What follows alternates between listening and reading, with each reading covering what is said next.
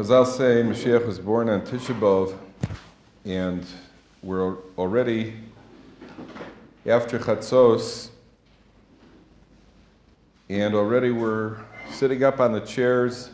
The mood is slightly changed. We're heading into on the one hand, the Beis Hamikdash is burning, and according to one of the Chazals, Rabbi Kaplan said if it was up to him, it would have been Mesakin the fast on the 10th of Av, because the majority of the Beis Hamikdash burnt on the 10th of Av. On the other hand, Haschalta de per Anusa, the beginning of the punishment, is the Iker according to the way we paskin. And Haschalta de per Anusa, the beginning of the punishment, is when the Beis Hamikdash starts to burn. On the other hand, it's after Chatzos, and we're headed towards the Mashiach is born on Tisha B'Av, meaning that the calamities and whatever it is that Klal Yisrael is going through for the last 2,000 years, we learn from it and we internalize it and use it in order to be zochet to the rebuilding of the Beis Hamikdash and the resettling of Yerushalayim. In the Megillas Eicha we read, Ha'isok almona, Eicha ha'isa badad, Yerushalayim sits alone, lonely, abandoned, ha'isok almona, compared to a widow.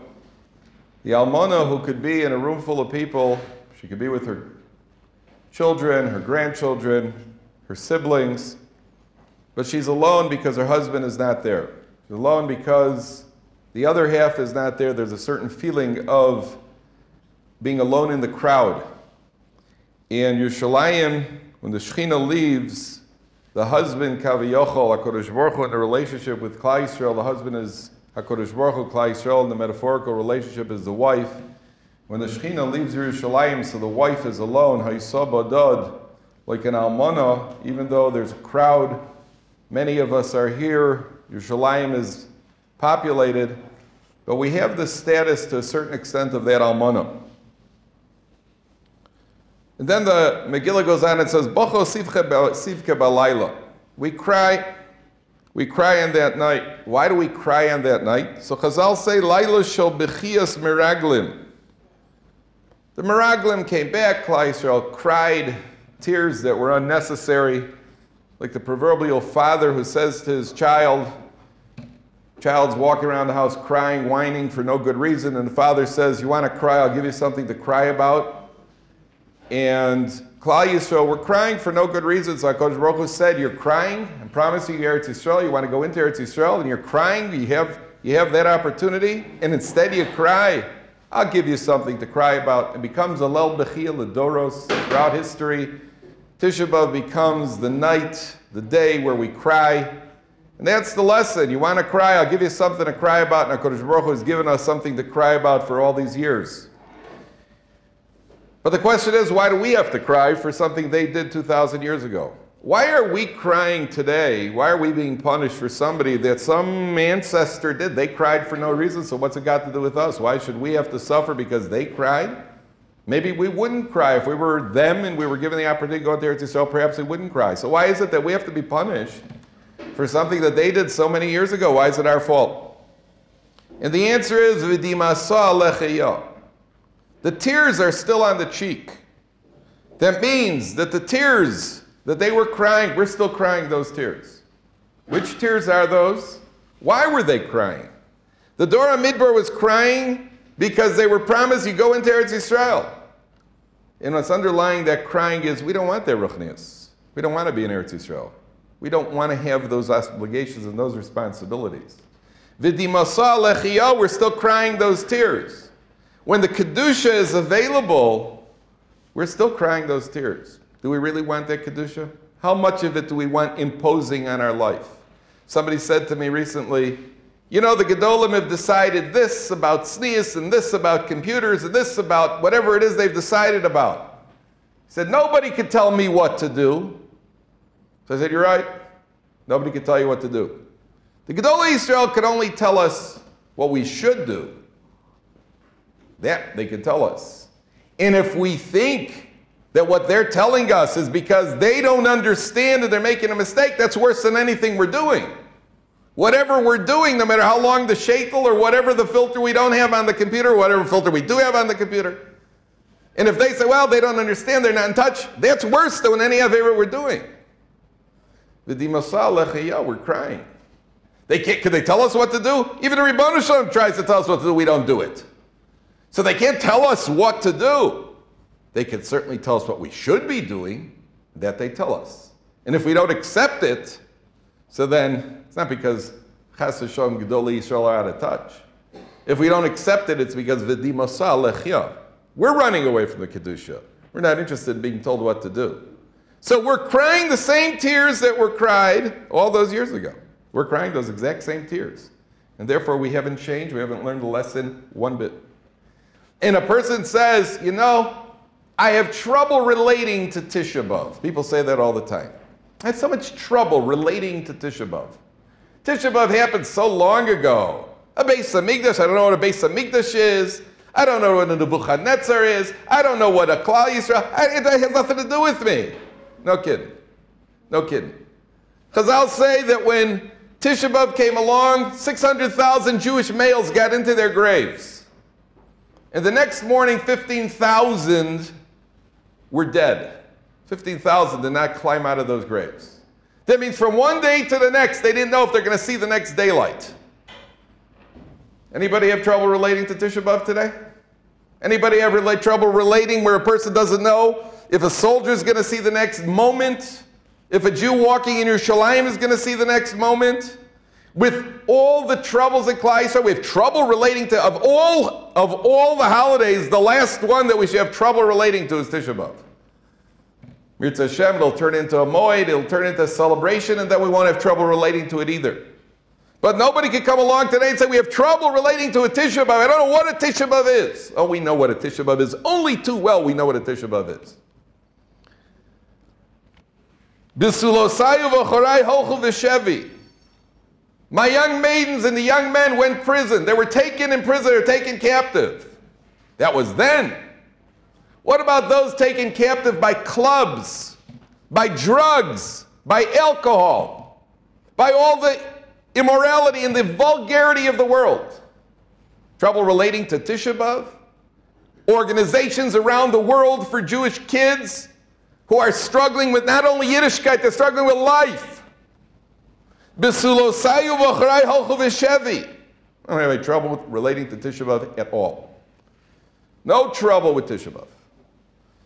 What we need to do is figure out, what do we use Tisha B'Av for? We're giving a piece of equipment by HaKadosh Baruch Hu. We're meant to take it, we're meant to use it, we're meant to internalize it, we're meant to grow from it. And after Chatzos, we sit on a chair because we understand we're in the growth process right now. Anybody who's not sitting should be sitting up now. We don't sit, we sit low when we're mourning, and when we're not mourning, we don't sit low. And therefore, anybody who is sitting now should sit up, should sit on a surface, because we are no longer at that degree of mourning. Mashal is told of a king who's got a prince. The prince is trying to go to sleep. And the father, the king, comes over, and he pulls, just as the prince is about to fall asleep, he pulls the pillow out from under his head. And the prince is more awake, he's about to fall asleep, he wakes up, and so he just puts his head down on the bed without the pillow now, and again he's about to fall asleep, and the king starts sprinkling water on him. The prince again sits up with a start, then again he tries to get comfortable, tries to fall asleep, and again he's about to fall asleep, the king takes and puts ice cubes on him, and that really springs him up. He says, "Daddy, why are you doing this to me?" And the king says, "I don't want you to fall asleep. I have to keep waking you up. And when you're about to drift off, I have to wake you up, and even in a more unpleasant manner." And the Melech obviously is HaKadosh Baruch Hu, and we're the children. And HaKadosh Baruch Hu says, you're about to fall asleep. Got to wake up. And you have to wake up, and it may be unpleasant. And it becomes progressively unpleasant as Klal Yisrael go along, because we're in a greater danger of falling into that slumber. So HaKadosh Baruch Hu cries out to us on Tisha B'Av, wake up, wake up. We have to take the lesson and see what the lessons of Tisha B'Av are. Gemara says that somebody who goes to a chasna, and he's misameach the chasan, it's ki ilu bana achas michuros Yerushalayim. It's as if you rebuilt one of the ruins of ancient Yerushalayim. You go to a wedding, and you're misameach a chasan. It's as if you rebuilt one of the ancient ruins of Yerushalayim. What's one thing got to do with the other? What's that chasan got to do? You went to a chasan, you made the chasan have. What's it got to do with churvos Yerushalayim? And the answer is, why was Yerushalayim destroyed? So we know the first base of Mikdash is Avodah Zarah, Gilarayis, and Shvichus Damim. The second base of Mikdash is destroyed because of Sinas Chinam. Sinas Chinam, first of all, first and foremost, means the Sina towards Talmidei Chachamim. Don't make any mistake about it. The first Sina was the Sina that the Amoratzim had towards the Talmidei Chachamim. And then, among the Talmidei Chachamim themselves, there's also a lack of interpersonal sensitivity. That's what destroyed the second base of Mikdash. It's the gullus that we're in right now. Somebody who goes to a chasna, what is your first reaction when you go to a wedding in Israel, America, wherever you go? You go into a wedding hall. What table am I sitting at? Who am I sitting with? What are they serving? And when can I get out of here? So we go to a chasna. Who are we focused on? There's that I word again. Me. What will I eat? Where will I sit? How much time am I going to spend here? What about the chassan and the kala? Who are you there for? You're here for yourself, you're here for them. So if you go to a chassan to be misameach and you're focused on somebody else, it's ke'ilu bana achas michurvos Yerushalayim. You rebuilt one of the ruins of Yerushalayim because Yerushalayim was destroyed because of the focus on ourselves. Do you know Reb Shimshon Pincus Zatzal?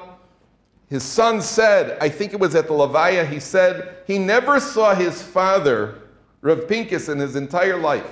He never saw him close a window that somebody else had opened or open a window that somebody else had closed. Could you imagine that degree of Bein Adam L'Chavero sensitivity? Could you imagine that degree of concern? A person walks into the room, they're hot, they're cold. The first thing is, how is my comfort level? How comfortable am I? But there's another person in the room who closes that window or open the window or put on the air conditioning and turn off the air conditioning. It's such a simple thing, it's almost science fiction.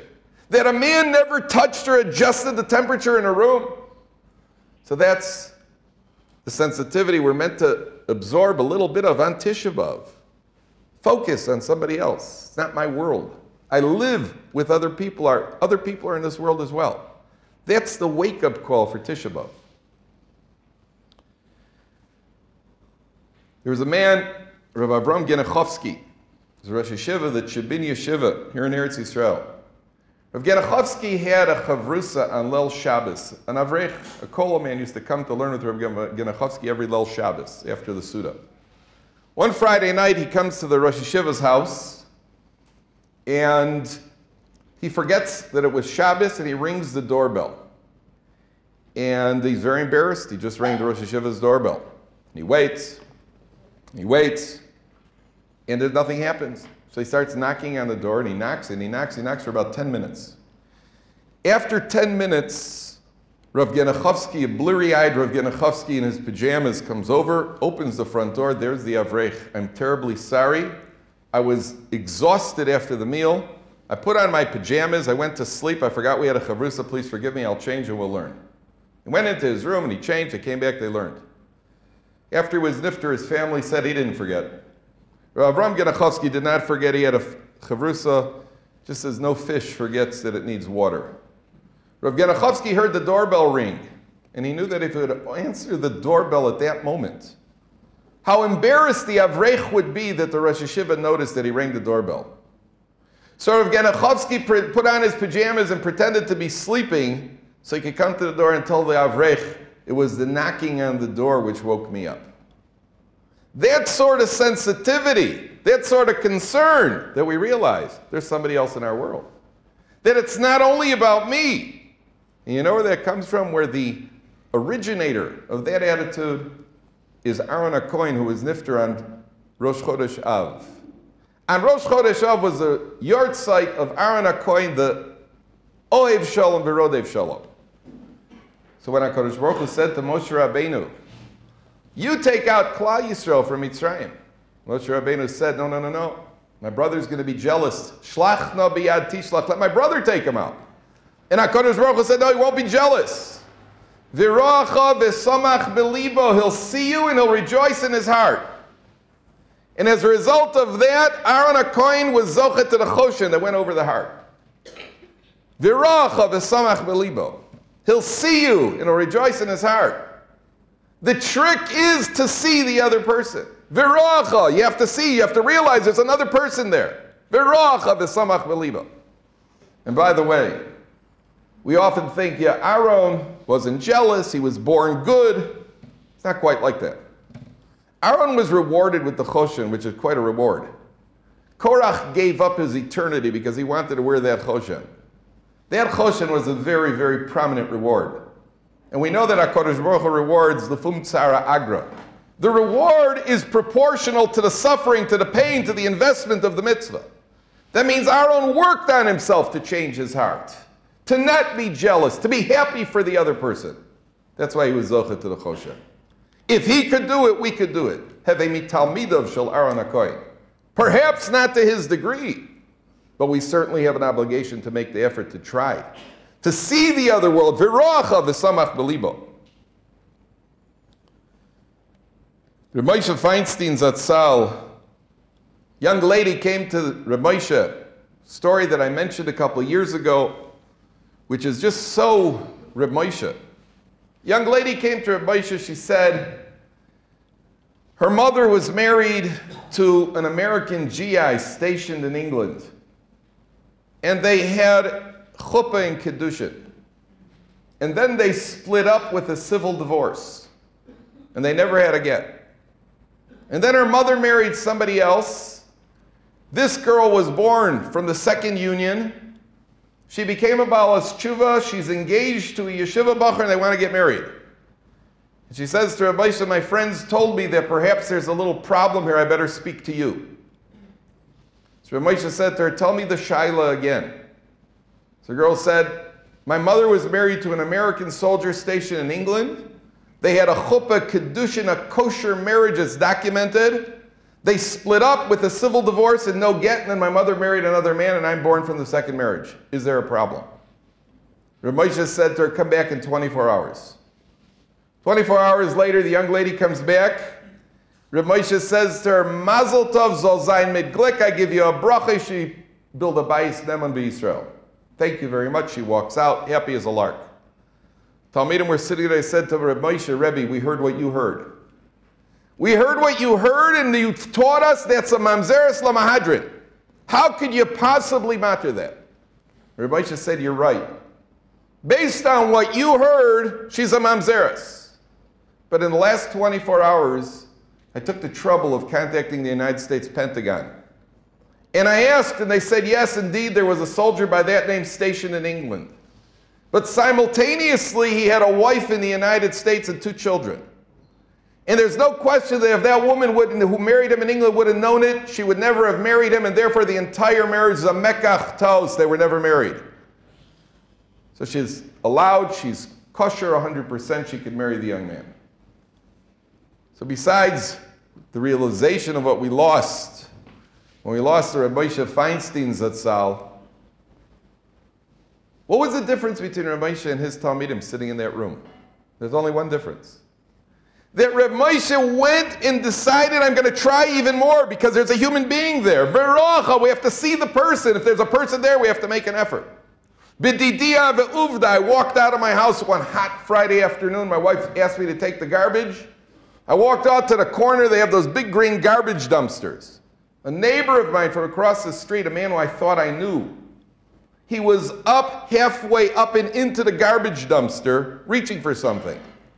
And he pulled out a carton, an empty carton. He crumpled the carton and he threw it back in. Then he jumped up again, he reached for an empty carton, and again he crumpled up and he threw it back in. So I said to this man, what are you doing? Never seen anybody. I said, what are you doing? So he looked at me with a puzzled look on his face. He said, maybe you haven't heard. On Motzei Shabbos, there's going to be a garbage strike. They're not going to be collecting the garbage on this block. I don't want that any of the neighbors on the block should be inconvenienced when they come to the garbage dumpsters, so I'm trying to make as much room in the dumpster as possible to crush the air out of those cartons. So a person sometimes wonders, where can I get involved? Where is there a chesed to do? How do I help others in my world? There's so many opportunities. There's so many opportunities that are sitting with us. When Rav Pam Zatzal went to the hospital, so Rav Pam was taken in, and he brought his family notice. He had to go into the hospital for a procedure. His family noticed that he took an English art scroll book with him. Art scroll book on one of the Gedolim. They knew that Rav Pam doesn't spend his time reading, so somebody said to him, they figured, must be in a lot of pain. He'll be in pain, he figures he can't learn, at least he'll read something about Reb Moshe, Reb Yankov, whoever it was. So they said to him, probably that's the issue. He said, no, I'll be able to learn, it's not a problem. The problem is that part of the time I'm going to be sleeping and people are going to come to visit me. They're not going to want to leave. What are they going to do while I'm asleep? So at least I'll have a book there that they could read while they're here to visit me. The average human being who's going to the hospital or who is in pain has an attitude, if I'm in pain, everyone's in pain. The attitude is rarely that I'm in pain, but I got to get concerned about all those other people. That's very rarely the attitude. That's the attitude of a Rav Pam.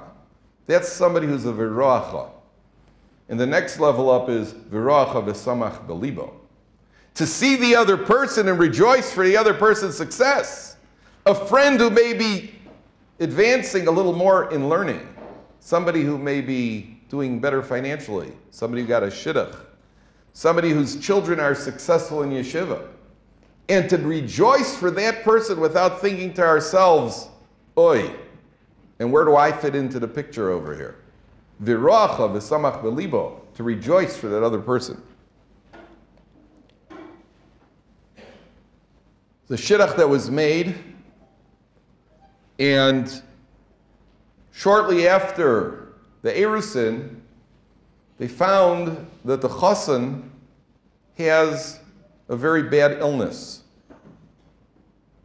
And it's going to take a lot of treatment, and it's a potential life changer.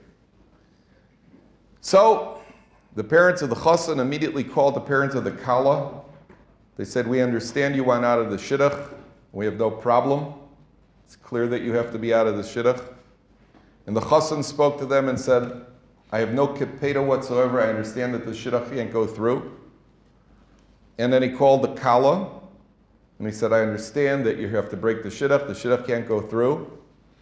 And the kala said, I have no intention of breaking the shidduch. He said, I don't think you understand the severity of the illness. You understand that we might not even make it to the chuppah.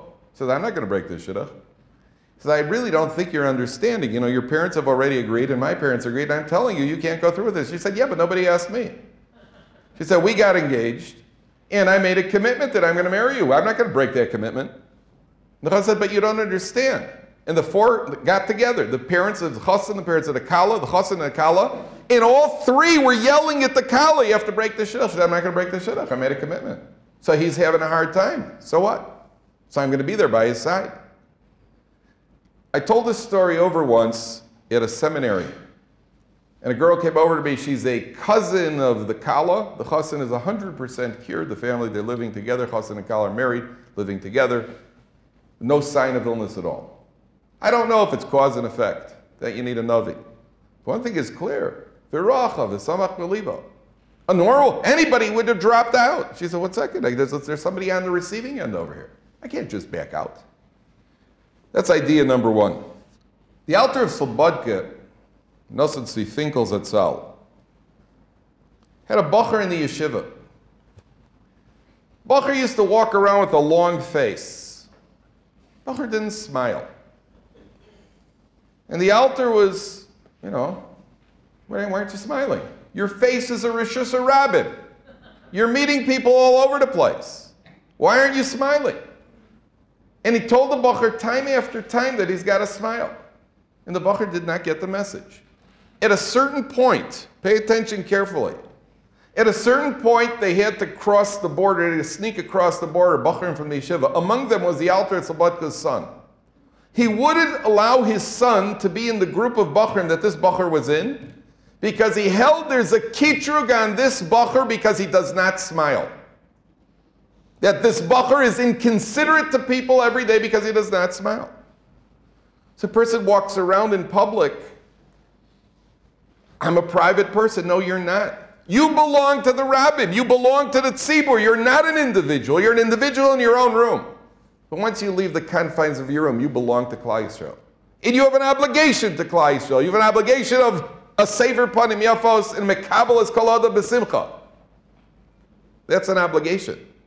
And a person in a yeshiva who's walking around, he's working on himself. That's beautiful. You want to work on yourself as much as you want. Be as intense as you want. But that intensity goes with a smile. You're in a Rishus Rabbim here. Otherwise, you're a walking bore. You're not allowed to do that. And the Alter held that so stark that he wouldn't allow his son to go with this bacher. He held there's a kitrug on this bacher. Lo chorva Yerushalayim ela she'emidu dineim al din Torah. Chazal say they were good Jews. They kept the halacha. They could tell you the Mishnah Berurah, and they could tell you every line in Choshen Mishpat. Al din Torah is a very high level. The first level to be able to do that is to know what din Torah is. First, we have to know the halacha. That's a tremendous level. So why was Yerushalayim destroyed? And the answer is because in Bein Adam L'Chavero, we're not ma'amid things on din Torah. In Bein Adam L'Chavero, we go lifnim mishurasadin, at least we're supposed to. That's the first lesson of a Tisha B'Av. That's a virach of a samach b'libo. So he wronged me, so he said something, so she did this, so what? And we want HaKadosh Baruch Hu to cut us a little slack, especially in our day and age. So we have to learn to cut people slack. Okay, you're right. He shouldn't have sat in your seat in shul. The ultimate avera. Somebody sat in your makom in shul. So he sat there. So what do? And I don't mean to make jokes on Tisha B'Av, but unfortunately this is what we do. If you're at ground level, you just walk over and you thumb them out of your seat. It's my makom. And if you're a little better, so then you walk back and forth a few times till he notices you. Was this your makom? Oh, no, sit. Right? So what did you walk back and forth for? If I'm going to be a tzaddik, at least let him know that I know, he's got to know I'm a tzaddik. And if you're a person who wants to rebuild Yerushalayim, you go sit far on the other side of the shul, and you don't make an issue out of it. But I have to daven in my Dalet Amos. Oh, I have to daven in my Dalet Amos. Really? And were you concerned about that yesterday when you didn't make it to minyan at all? Were you concerned about that when you missed Ma'ariv? Were you concerned about that when you were makel on the shiurim of Mizonos and Kviyas Suda? Were you concerned about it then, or only because he's sitting in your seat? Lo charva Yerushalayim ela shehemidu dineim al din Torah. There was a yeshiva in the United States. A bacher came sliding down a banister from the second story, from the second floor. And he came sliding down this banister, picking up speed. And as he got to the bottom, he plowed into a little old man and knocked him over. And he felt terrible. And this little old man was Rabbi Moshe Feinstein's Zatzal. And so the bacher was frozen, and he bent down to pick up the Gadol Hador who he just knocked off his feet. I heard this from somebody who was in the yeshiva at the time. And he picked up Rabbi Moshe. Before he could stammer out an apology, Rabbi Moshe said to him, "Please forgive me. I usually stand on the other side of the corridor. I realize you bachurim like to slide down the banister. I had a mental lapse and I was blocking the slide. Please forgive me." The bacher said, "No, Rebbe, really. You know, it's my fault." Rabbi Moshe said, "No, I asked you for mechila." He turned around and he walked away. The next day, the bacher is in the corridor. Rabbi Moshe sees him. Rabbi Moshe does like this. He waves him over with his hand. So the bacher thought, okay, now he's going to give me a good dose of musar. He gave me 24 hours to get my bearings. And Rabbi Moshe again asked him for mechila. And then the next day again, and every single day for 2 weeks. The bacher was going out of his mind. He went to the mashgiach of the yeshiva, Rabbi Berenbaum Zatzal. Said to the mashgiach, "I knocked Rabbi Moshe over and he keeps asking me for mechila. What do I do?" So Rabbi said to him, "Go to Rabbi Moshe in his office and ask him for a bracha. He'll give you a bracha, and when he gives you a bracha, he'll feel that he's atoned for his terrible misdeed." The kachava. He went to Rabbi Moshe, he asked Rabbi Moshe for a bracha, and Rabbi Moshe gave a bracha and no longer asked for mechila. I often wondered about that story. First of all, you know, anything that you hear about Reb Moshe, which is not believable, you could believe it. Because with Reb Moshe, everything was believable. And Reb Moshe's Ben Adam L'Chavero sensitivity was so developed. There was nobody who cared about Klal Yisrael as much as Reb Moshe Feinstein. And I often thought to myself, what was really going through his head? What was going through Reb Moshe's mind that he was asking for Mechila? And there are one of two possibilities. Possibility number one is that Reb Moshe B'Madrigaso genuinely felt that since Bochrim slide down banisters, he should have anticipated not putting a Bocher in that uncomfortable position of knocking him over. It's a possibility. There's another possibility, and I would say even a probability, a likelihood, that Reb Moshe, before he even hit the ground, his mind, our minds, work so fast. And I'm convinced that Reb Moshe, before he even hit the ground, knew he would get up and ask for Mechila. Because if a Bocher knocks over the Gadol Hador, that could be a devastating act, that could be a life ruiner. And Reb Moshe gets up and says to the Bocher, I apologize. So that the Bocher should not have time to dwell on the fact that perhaps he's guilty for knocking over Reb Moshe. And the sensitivity for another human being was such.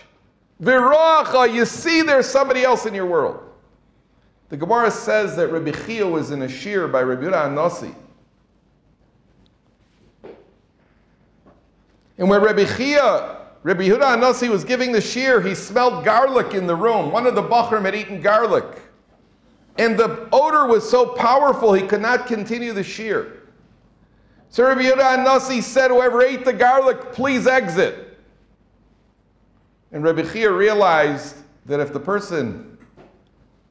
guilty party, would get up and leave, he'd be so embarrassed. So Rabbi Chia, without a moment's hesitation, stood up, took the blame, the shame, the degradation, stood up, and he walked out of the room. The other Talmidim saw what Rabbi Chia did. They picked up his drift, so they stood up and they walked out of the room as well. Rabbi Yehuda Anasi was left with no Talmidim. The next day, his son, Rabbi Shimon, came to Rabbi Chia. He said, you caused my father a lot of tsar by walking out of that shir room. And Rabbi Chia said to him, Chas v'shalom lo tehei kazos v'Yisrael. I could not sit by idly and watch while that young man would be embarrassed and put to shame. I had to take the blame for myself. Obviously, there's a machlokas between Rebbe and Rabbi Chia. Rebbe held that it's your own fault. Don't eat garlic before the shir and cause public bittul Torah. And therefore, if you did it, you should have gotten up and walked out before I told you to. Rabbi Chia said, right, but even so, I can't stand by idly and watch a Jew being embarrassed. That's a sensitivity, that's v'rocha v'samach v'libo.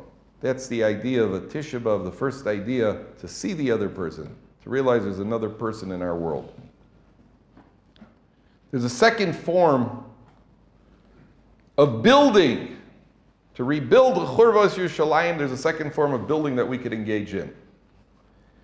There's a medrash that says, everybody knows one of the most enigmatic personalities that we find in Torah is Og Melech HaBashan.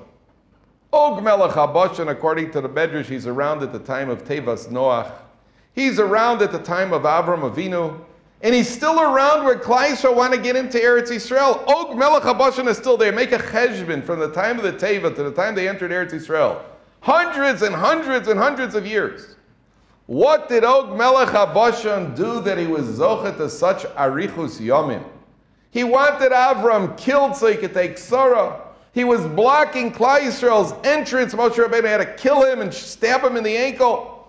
What was it that Og Melech HaBashan had as a schus? There's a Targum Yonasan that says that when Og Melech HaBashan saw Avram and Sarah, he came to them and he said, the two of you are beautiful like a tree alongside a brook. You're beautiful like a tree alongside a brook. What a beautiful scene. They put it on all the cards. A beautiful tree next to a brook flowing water. And the Targum Yonasan says, for that compliment, Og Melech HaBashan was zochet ha'arichus yamim. He built somebody else up. He took another human being and said something that can make them feel good, positive about themselves. And when a person feels positive, they achieve more. And we have that opportunity every day to build people up, to compliment people, to tell a guy you asked a good kasha in shir. That was a very generous thing that you did. To not think about it and only say it at a house of Avelus when you're going to be Menachem Avlo Rachman al-Itzlan, and then tell the family what you thought of him. You could tell him before he's nifter. You could tell him while he's alive and be responsible for his further achievements. Says the Targum, why was it that Og Melech HaBashan was then killed by the descendants of Abram and Sarah? Because in the next sentence he gave them a shtach. In the next sentence he said, you're beautiful like trees alongside a brook, but you don't produce peiros. You don't produce fruit. At that moment was Nigzar on Og Melech HaBashan, he's going to be killed. Noves v'chayim biyad alosha. The mouth, the building, person is able to build other people. That's what we're meant to be doing with our tongues. That's what we're meant to be spending our lives doing. That's what we're meant to make a career out of ourselves, building other people, not tearing them down. Building other people results in the rebuilding of Yerushalayim. There's a man who took on a project of saying Kaddish for an entire year. Somebody was nifter, did not have somebody to say Kaddish on after them. Man took on his project. He agreed that he would say Kaddish for an entire year. It's a very difficult challenge. Every day, 3 times a day, he had to get to shul, had to wake up early. A month passed, 2 months passed, it was really getting hard. At a certain point, he decided, this is it, this is my last day, I got to call up the lady and tell her I can't say Kaddish for her husband anymore. So he went to shul that morning, finished davening Shachris. He walked outside to his car, and as he sat down in his car, one of the men from shul comes running out, Beryl, I got to tell you something. He says, yeah? Says, I just want to tell you, I'm so impressed that you've taken on this project of saying Kaddish. I know it's not easy, and I know that it's a commitment, and I'm really impressed. I've been inspired myself to push in my areas of life and commitment a little harder because I see what you're doing with this Kaddish. The man finished out the year of saying Kaddish. When he realized the impression it was making on others, that somebody sees, somebody notices, we're human, we need that. And he realized somebody sees this. Somebody is there to tell me, to give me a kind word, a word of encouragement. And a bacher in the yeshiva comes to you, and he asks you a question. Bacher asks to learn for a few minutes. You don't have time for a bacher to answer him a question. You don't have time to help him out. You know, you're doing so well at your level. Sit down with him, put an arm around his shoulder, learn with him for a few minutes.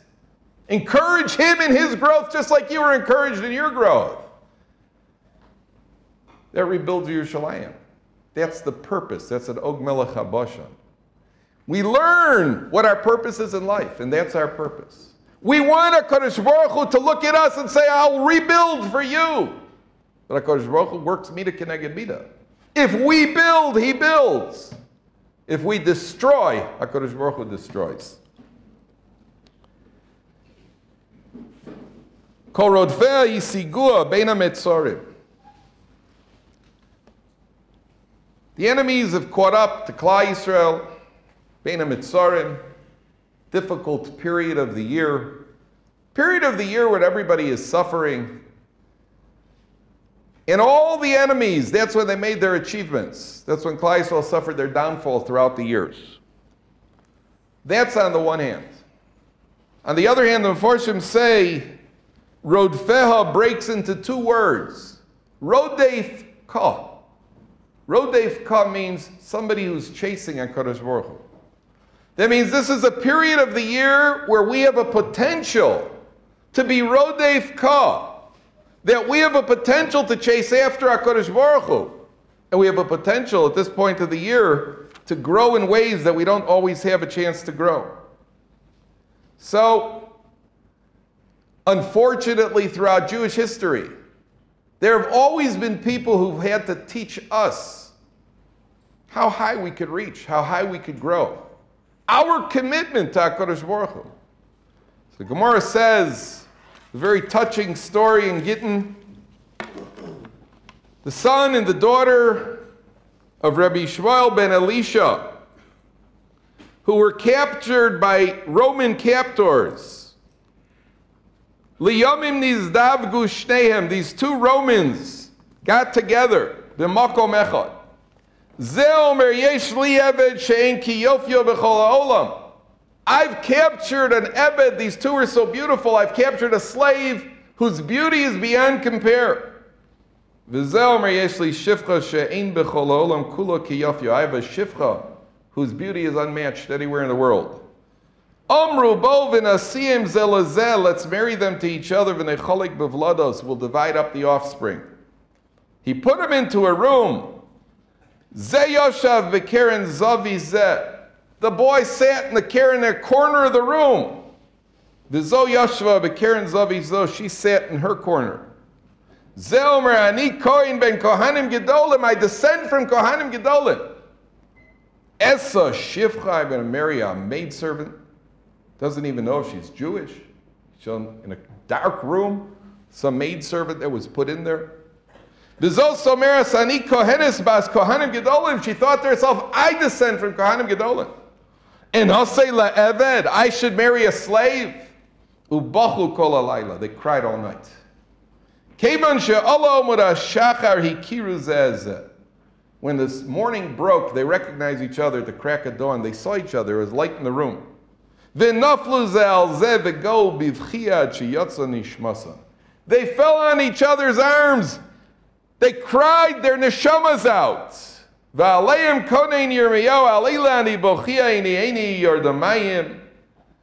For these I cry, for these I weep. I have a question. Why did they cry? They woke up in the morning broke, they recognized each other. So, okay, it's an emotional moment. You found your long-lost sister. You found your long-lost brother. Okay, could be. There's got to be a little more depth. Why were they crying? I think there are two answers to why they were crying. The answer number one is because I was in a room. The room was dark. There was another Jew in that room. And I made an assumption about that Jew. I never saw him. I just assumed he's no good. He's not at my level. He's not at my madrega. Then the sun goes up and you see it's a ben kohanim gedolim. It's a bas kohanim gedolim. We're a mamleches kohanim v'goy kadosh, every one of us. That Jew we're writing off, that Jew's not good enough for us. And then the sun comes up and we see that Jew. V'roacha v'samach belibo. You see the Jew. That's exactly what our problem is.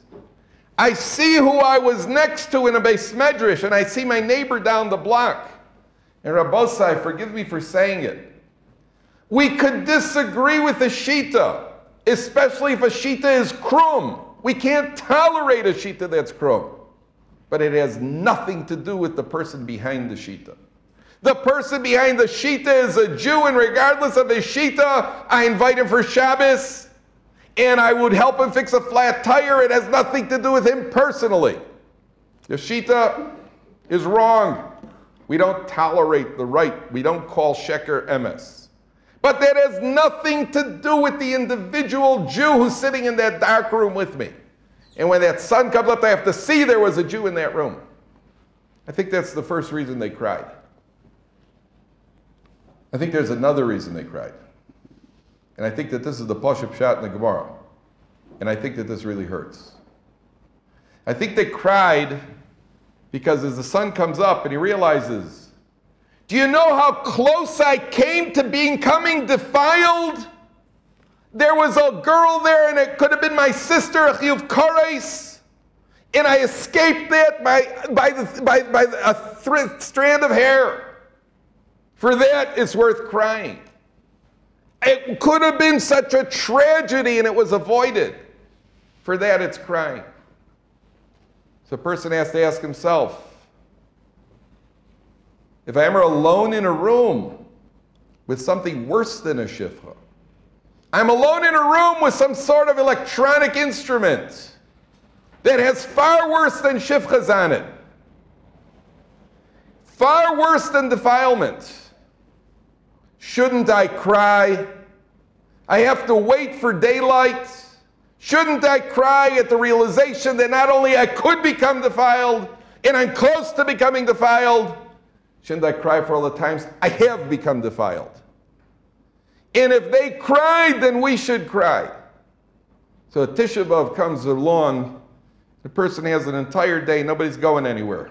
There's nothing to do. The person has to stop and think, you know what? Isn't it enough to stop? Isn't it time to stop with the monkey business already? Isn't it just time to stop? And it used to be that a person is on a bus in Yerushalayim Ir HaKodesh. You see a avrech at a bus stop, a yeshiva bacher at a bus stop with a mishnayos in his hands. Nowadays, rare. It's an instrument where let's see who else I could bother now, because I have nothing to do. That's what we've come to. We don't have what to do to fill our time. We don't have what to do in the Yerushalayim or HaKodesh waiting for a bus or standing in line at a bank other than playing around. And we want a Kodesh Baruch Hu to look how devoted we are. Said today the Asara Arugei Malchus. Rabbi Akiva was Moser Nefesh for Torah and he was killed. Rabbi Chanina ben Teranyon was burned for being Moser Nefesh for Torah. Nobody here has to be killed and nobody here has to be burnt. I dare anyone in this base medrash, leave your cell phone home just for the morning Seder. That's Mesiras Nefesh in our door. That's a lesson from Rabbi Akiva and Rabbi Chanina ben Teranyon. I dare you, any one of you. Leave it home for one Seder. Take up the challenge. That's Mesiras Nefesh Mamish. Lefum Tzara Agra. Tov Echad B'Tzar Yimei Shelo B'Tzar. That's what rebuilds Yerushalayim. Finally, there was a Rebbe from this yeshiva who was once visiting the Kaisel. I don't remember if it was on Tisha B'Av or was the day before Tisha B'Av. It was during the 9 days for sure. I don't remember exactly when. Went to the Kaisel, and a young lady, not Jewish, she comes over to him and she says, "This is where the temple stood, isn't it?" "Yes, it is." "Can I ask you a question?" "Go ahead." "Are there going to be sacrifices here today?" Valid question. Swedish tourist. Are there going to be sacrifices? So he said to her, "As of right now, no. But perhaps later today there will be." And it's not his original answer. Because the Gemara says when Rabbi Yeshua ben Levi asked Eliyahu Hanavi, "When is Mashiach coming?" Eliyahu Hanavi said to Rabbi Yeshua ben Levi, "Hayom." Yeshua ben Levi said, "A lot of Hayoms have passed. Mashiach hasn't come." Eliyahu Hanavi said, "Hayom im bekolos yishmo." Today, on one condition, im bekolos yishmo, if you obey HaKadosh Baruch Hu. If you listen to HaKadosh Baruch Hu, you do the Ratzon of Hashem, Hayom, then Mashiach comes today. But that takes a lot in Bekolos Yishmo. Bekolos Yishmo doesn't mean hearing the voice. Tishmo means obeying the voice. Tishmo means doing those things that are difficult, doing those things that involve Mesiras Nefesh, doing those things that involve V'roacha, V'samach B'libo, seeing other people. And if we carry out and use Tisha B'Av properly, the whole 3 weeks culminating today, and we internalize the message, and we make the effort and take a few steps, then HaKadosh Baruch Hu sees and he responds. You're trying to build, then I, in turn, will also build. But only one condition. Hayom im b'kolos yishmo. If you obey, then even if right now no, perhaps indeed, later today.